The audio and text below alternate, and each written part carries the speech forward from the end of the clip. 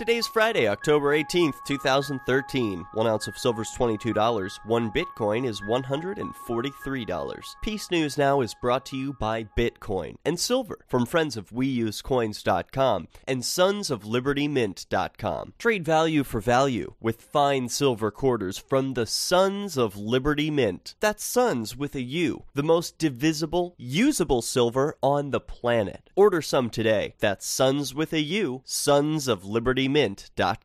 Engineers in Peru have invented a billboard that captures and filters moisture from the air, turning it into drinking water for any passers-by. The billboard is 50 feet tall and can produce 100 liters of water out of thin air every day. One billboard is capable of providing drinking water for hundreds of families per month. It was designed by Lima's University of Engineering and Technology as an advertisement for enrollment. The billboard's resourceful design takes advantage of atmospheric humidity to overcome the lack of transportable water in the coastal desert. Can you imagine these billboards in your city?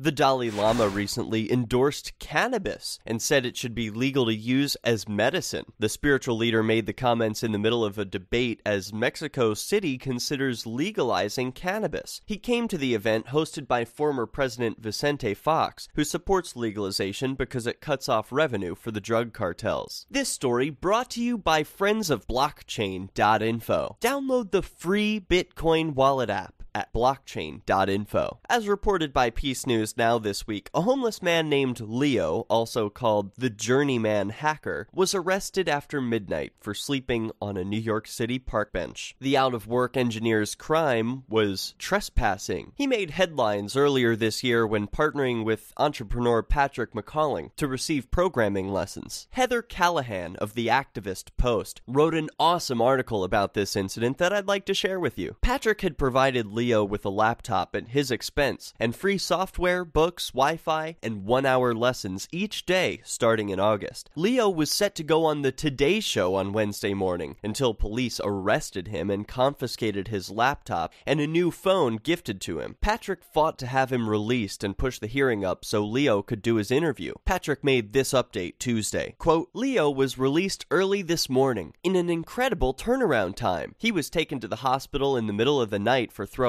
up. Sounds like stress, but the hearing after went quickly. Leo said, quote, the police were just doing their job. The officer who arrested me was following orders. The laptop and prototype phone were not returned, but after walking back to the 10th precinct this morning, we were told some paperwork needed to be changed for it to be released and to return at midnight to talk with the arresting officer. Business Insider reported that Patrick went to the precinct but was unable to retrieve Leo's personal belongings, including the Samsung computer Patrick purchased himself. Police refused to return the computer because Patrick could not provide a serial number, though he did show a receipt for the computer. The two implored respect for the police and drew different kinds of jeers for their emphatic defense of the cops who arrested Leo. They expressed sentiments for NYPD such as comparing them to 9/11 heroes and, quote, have faith in NYPD. They did nothing wrong. If they did nothing wrong to arrest Leo, then why get him out? He would be a lawbreaker. And if NYPD acted rightly, then that would mean that they were justified in enforcing that law. Leo harmed no one. Should he have been locked up and his few possessions taken and kept? It's one thing to peacefully accept the crap storm and find a solution,